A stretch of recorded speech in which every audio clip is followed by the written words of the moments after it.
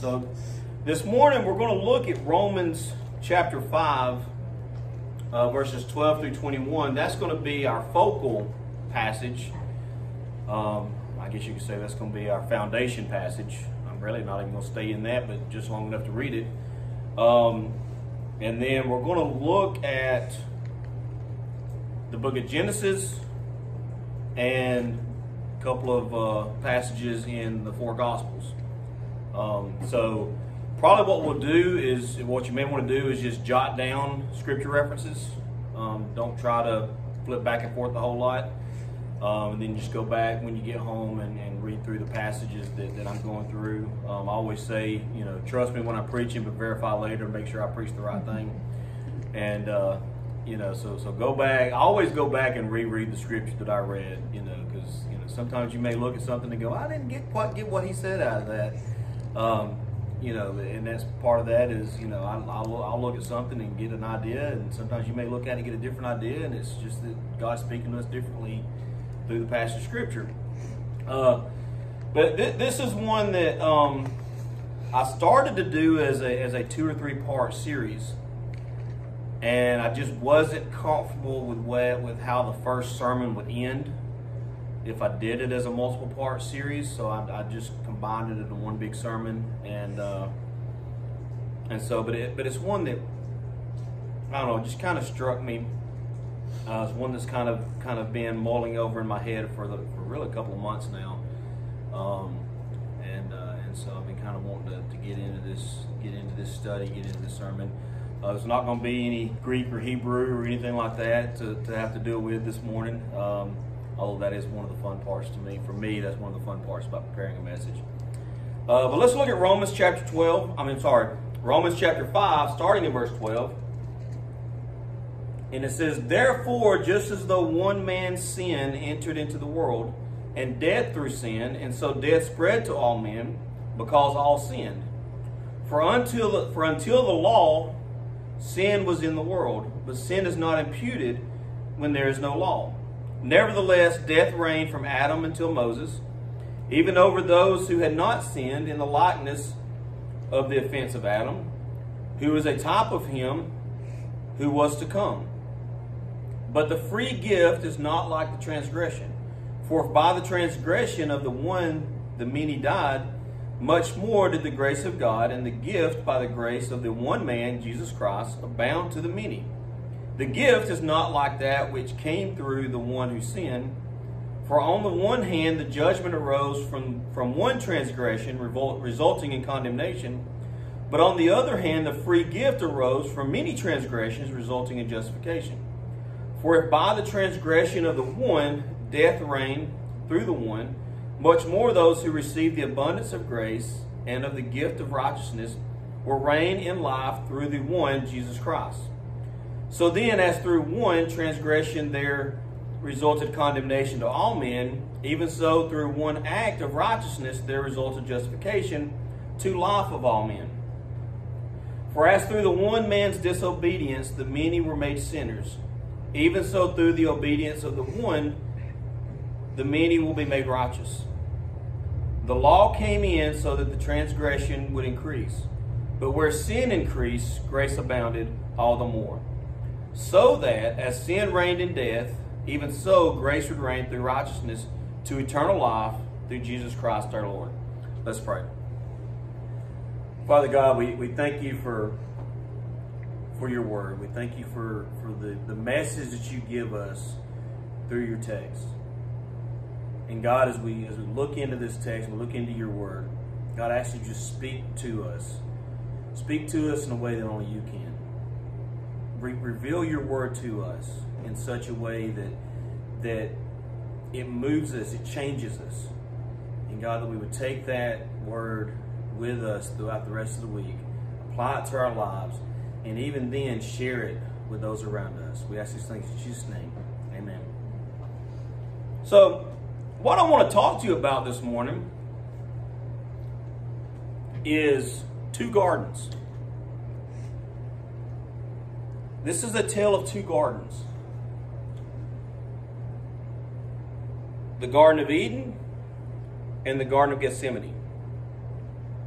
See, in the Garden of Eden, you have Adam, which is, as Paul was talking about, the one who created the fall of humanity, who brought sin into the world.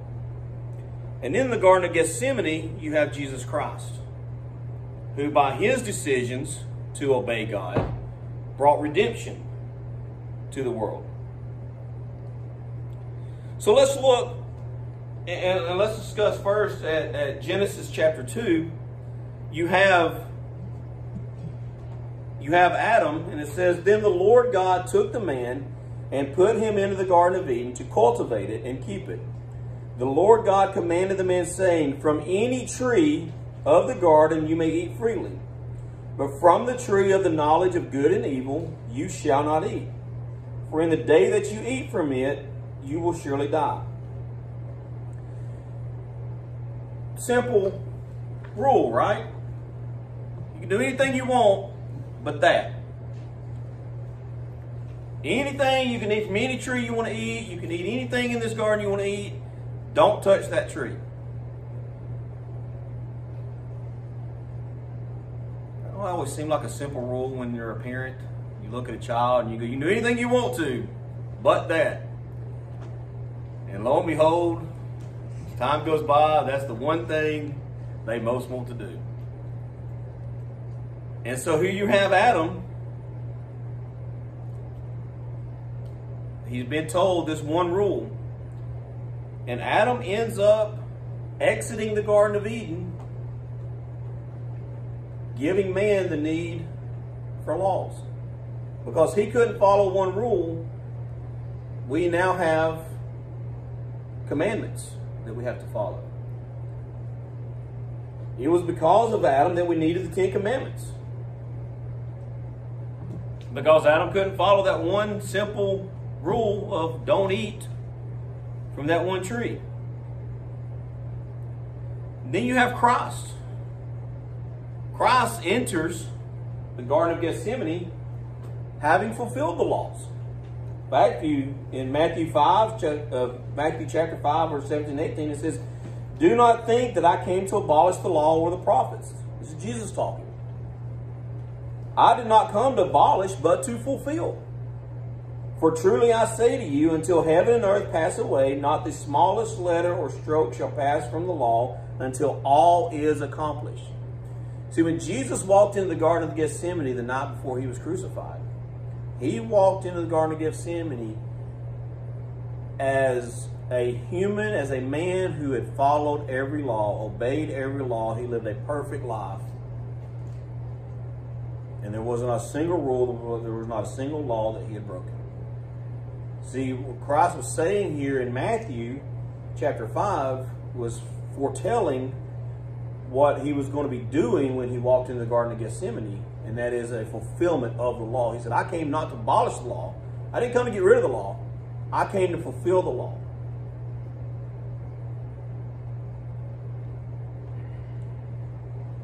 See, Christ lived a perfect life. He faced all of our temptations in the wilderness. When he went into the wilderness, he faced every one of our temptations. He displayed his knowledge of the laws and the religious rituals to the Pharisees and Sadducees. They were challenging him on a regular basis. Every time he turned around, there was a Pharisee or a Sadducee or some legal or religious expert who was challenging his authority. And he frequently had his authority questioned. Even those who were not religious leaders were challenging his authority. When Jesus entered the Garden of Gethsemane, he had fulfilled all the rules and all the laws that had been placed before him.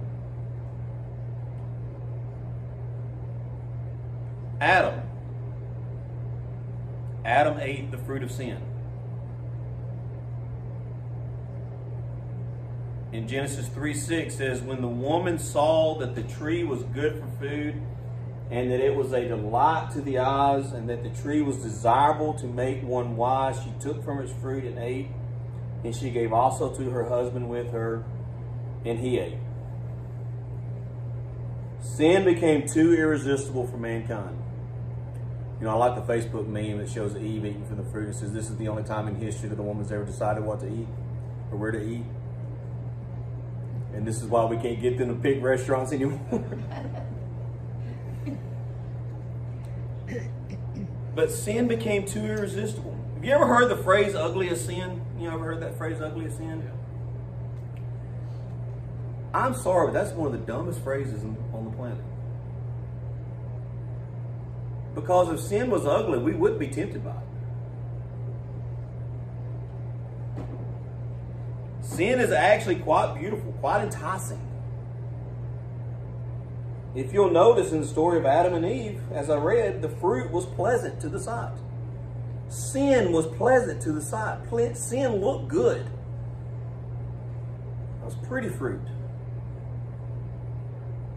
That's how Satan got Eve to eat it. Look, Eve, how pretty that fruit is. Can you believe God's telling you not to eat that fruit and how pretty it is? Why would God make fruit so pretty and not let you eat it? Just hear those words coming out. Isn't that how Satan gets us with sin? Look how nice, look how, man, that's going to feel good when you do that sin. You're going to enjoy that sin.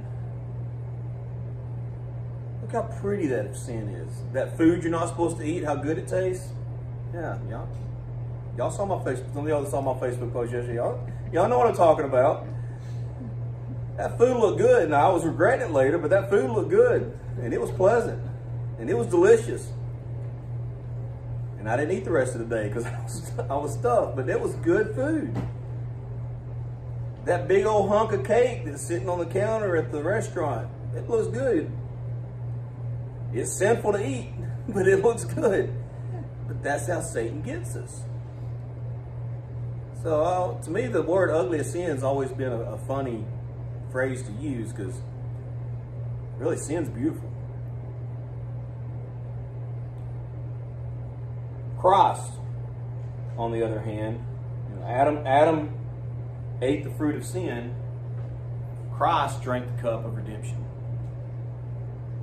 Luke 22, verses 41 and 42, it says this, and he withdrew from them about a stone's throw, and he knelt down and began to pray, saying, Father, if you are willing, remove this cup from me. Yet not my will, but yours be done. See, Christ went into the Garden of Gethsemane knowing he had a cup to drink from. And the cup was his sacrifice. The cup was his torturous death and crucifixion. And what his words were was, Father, I don't want to drink this cup, but that's what has to happen. I'll drink it. So see, Adam ate the fruit that he didn't need to eat, but he wanted it.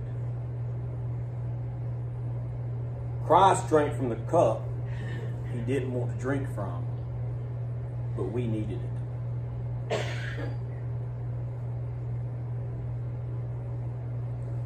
Genesis chapter 3, verse 21 says this, the Lord God made garments of skin for Adam and his wife and clothed them. See, when Adam and Eve ate the fruit, they realized that they were naked. And so they hid themselves and they covered themselves. And God comes along and he says, what are you doing? And they said, well, God, we're naked. See, Adam and Eve, Adam was clothed by God to cover him up for his sins. So when Adam and Eve sinned, their sin created for them a sense of embarrassment over not being clothed. Now, their embarrassment was a physical embarrassment. They realized that they were physically naked and they were embarrassed. When we sin, we have a sense of embarrassment because our spiritual nakedness is revealed to us. When we sin, we are spiritually, we spiritually unclothe ourselves before God. And we reveal ourselves as imperfect. We reveal ourselves to God as unpleasant. And that should cause us a humiliation. That should cause us an embarrassment. If we're not embarrassed about our sins, then something's wrong. You know, as I heard a preacher say one time, being a Christian is not whether or not you sin, it's whether or not you feel conviction over your sins. If we don't feel conviction and embarrassment over our sins, then that's when you just need to start wondering whether or not you're actually a Christian. If you can sin and not feel embarrassed about it, there's something spiritually wrong deeper down in there. It goes beyond your sin. Christ, on the other hand, was stripped by man as he covered our sins. John 19, 23 through 24 says this: Then the soldiers, when they had crucified Jesus, took his outer garments and made 4 parts, a part to every soldier, and also the tunic. Now the tunic was seamless, woven in one piece. So they said to one another, Let us not tear it, but cast lots for it, to decide whose it shall be. This was to fulfill the scripture. They divided my outer garments among them, and for my clothing they cast lots. So they stripped Jesus, physically stripped Jesus of all of his clothes as he hung on the cross, dying for our sins. So when Jesus took our sins to the cross with him, he experienced the human embarrassment of nakedness that first struck mankind after his first sin. Notice the parallel there. Adam realized he was naked only after he sinned. And when Jesus went to the cross for our sins, he became naked. However, the physical embarrassment of being naked will never equal the spiritual humiliation that Christ experienced, having our sins exposed before a sinless Savior.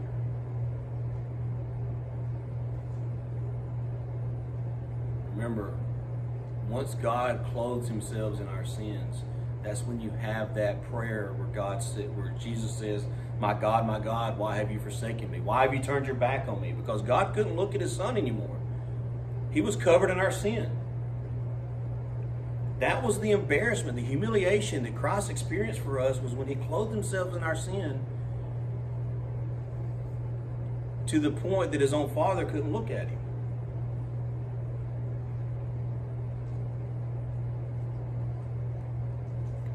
In Genesis 3:22, you have this. It says, Then the Lord God said, Behold, the man has become like one of us, knowing good and evil. And now he might stretch out his hand and take also from the tree of life, and eat and live forever. See, when Adam ate from the tree of knowledge, he exposed himself to sin. However, there was a second tree called the tree of life. So what happened? What happened to the tree of life? Hidden.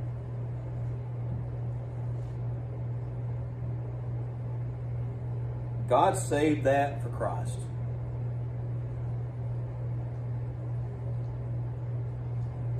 See, Adam ate from the tree of knowledge. Christ was crucified on the tree of life. Because when Christ was crucified on that cross, on that wooden cross, he brought eternal life, or the ability to have eternal life, the option to choose eternal life for all mankind. See, when Adam ate from the tree of knowledge, God said we can't have a sinful man with the ability to live forever. But then when Christ was crucified, he provided the ability for all mankind to live forever under the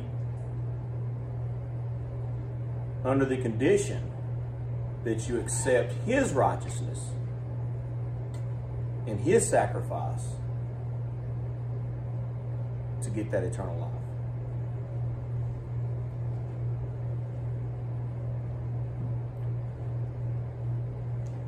Genesis chapter 3, verses 23 through 24 says this.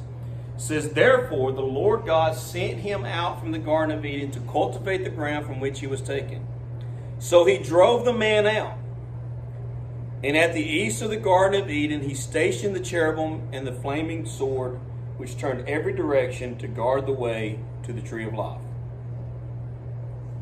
See, Adam, when he sinned, when he disobeyed God, he broke our communication with God. See, if you're reading in the Genesis story, you'll see that God used to come to Adam in the cool of the day and commune with him and talk with him and walk with him. And when Adam disobeyed God, he broke that communication. He severed that moment, or those moments of being able to commune with God and to talk and walk directly with God. Christ, however, restored our communication. In John chapter 17, verses 20 and 21, this is just a small segment of a prayer that Jesus prayed. It says, I do not ask on behalf of these alone, but for those also who believe in me through their word. That's including us who read the Gospels.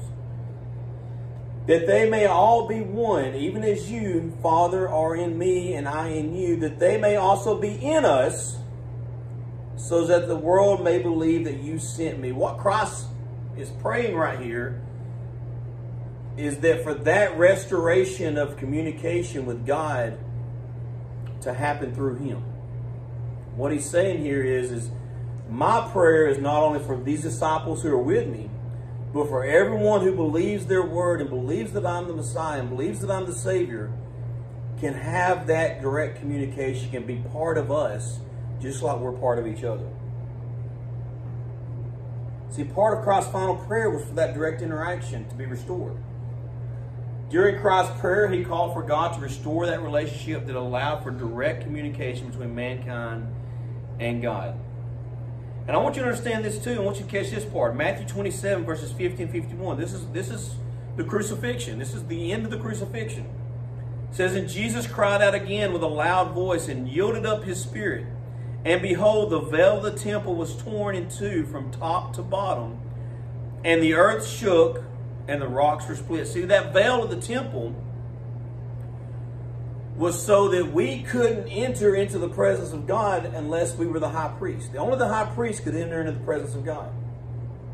So what you had to do is you had to bring all of your sacrifices, all of your repentances, essentially your messages to God, give them to the high priest. The high priest goes behind the veil, does your sacrifices, prays your prayers for you, and has a conversation with God for you. And then he comes back out and he tells you what God wants you to hear. Or at least he tells you what he wants you to hear from God. And when Christ crucified, when Christ gives up his spirit, that veil is torn. So in Christ's prayer, he says, God, restore that communication between us and mankind, between you and mankind. When he dies, he removes that obstacle, that veil that is preventing us from having that direct communication.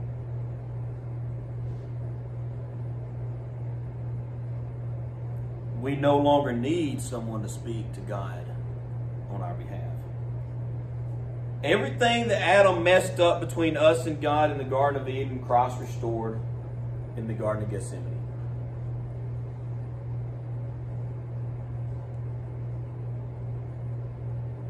So here's the question I have. And actually it's going to be a series of questions. Which garden are you living from? Are you living a life focused on the laws you can't follow? That's the Garden of Eden life. That one rule you can't seem to quit breaking. Is that where you're living right now? Or are you living a life focused on the grace and the love of the one who fulfilled those laws? The Garden of Gethsemane life. That life where Christ says, let me be the fulfillment of the law for you. Are you eating the fruit of sin, or are you drinking from the cup of Christ's redemption?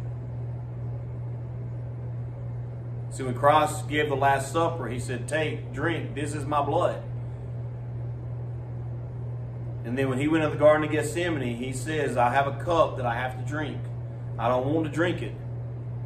But if that's what it takes to restore mankind to this proper relationship with God, I'll drink it. It's the Garden of Gethsemane life. Drinking Christ's cup of redemption.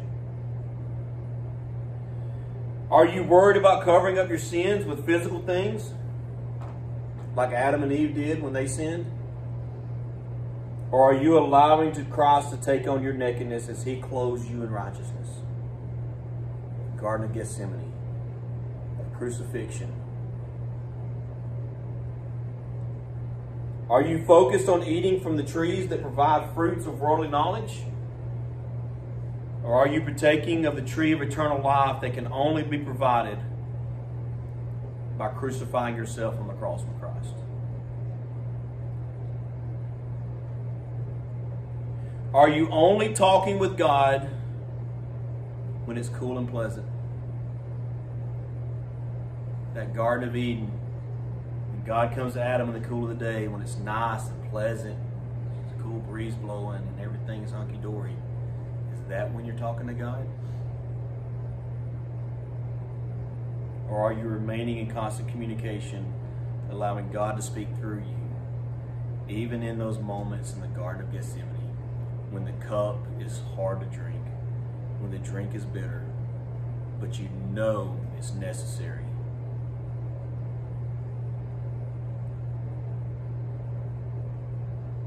See, the Garden of Eden is where man walked away from a relationship with God. Man was given the option. Have a relationship with God or eat of the forbidden fruit. The Garden of Gethsemane is where Christ restored our relationship with God. So as I close, I want you to think about that. Which garden is your life based on? The one that destroys your relationship with God, or the more difficult one, the one that restores your relationship with God? Let's pray. Father God, I come to you with a humble, broken heart. Because there's times I want to dwell in the Garden of Eden. I want that pleasant cool of the day. I want that forbidden fruit.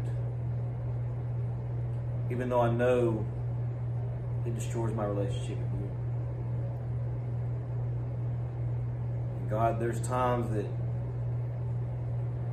that Garden of Gethsemane lifestyle is a cup I'm not willing to drink.